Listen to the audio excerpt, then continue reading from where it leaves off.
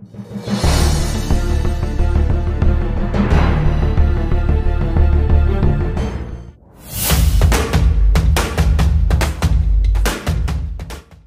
welcome to Academy where learning becomes much more easier. So in this video, we're treating questions involving limits. We have a lot of sending questions, and then we've compiled those that are based on limit, and we consider some in this video. So if you have to subscribe, make sure you click on the subscribe button to encourage us to do more. So now we have the first question: limit at x tends to 3. Root x minus 3 over x squared minus 9. If I apply direct substitution, meaning anywhere you see x, you put 3. You find out that the denominator gives us 0. 3 squared is 9, 9 minus 9 gives us 0. And from the first video we did on under limit of function, we found out that when our denominator is 0, our answer is undefined or infinity. And that is what we do not want. And when we find this, we try another approach.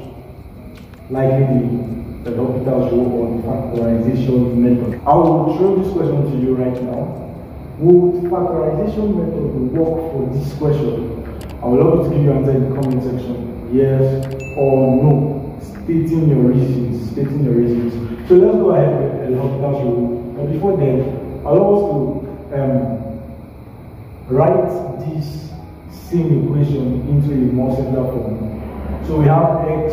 Because of the square root, we have 1 over 2, raised power 1 over 2, minus 3 over x squared minus 9. So now, this equation and this equation, they are the same thing. We just express them in different forms, which will be easier for us to differentiate.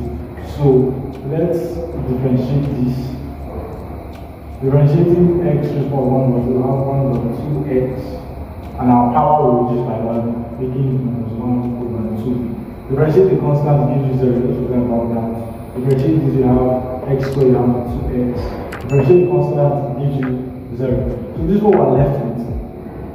And then we can now substitute the value of 3 into this equation. So we have 1 over 2 times, because of this minus, we'll be introducing 1 over x raised power 1 over 2. Yeah, because of this x. Because of this minus, we'll be using 1 over. You get it. Then divided by 2x. Abi? Divided by 2. So let's go for that. We have 1 over 2. Substituting times 1 over square root of 3.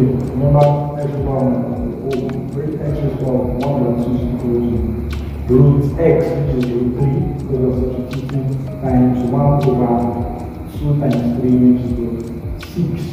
So 1 times 1 times 1 equal 1, 2 times 6 equal 2, and 12 times root 3 is equal to 3. So this becomes our answer. Simple and short.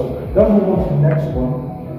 Limit as y tends to minus 4. So now, using direct substitution, we'll be having undefined as an answer, so we have to go with another method. Let's write this in the most simplified way. 1 over 4 plus y raised power minus 1 over 4 plus y. So now we cannot differentiate. Differentiate a constant b gives you 0. 0 plus differentiate minus 1 y raised power minus 1 times 1 gives us. So we have minus y raised power minus 2 over differentiate the constant gives us 0. Differentiate y gives us 1. So we have minus y raised power minus 2.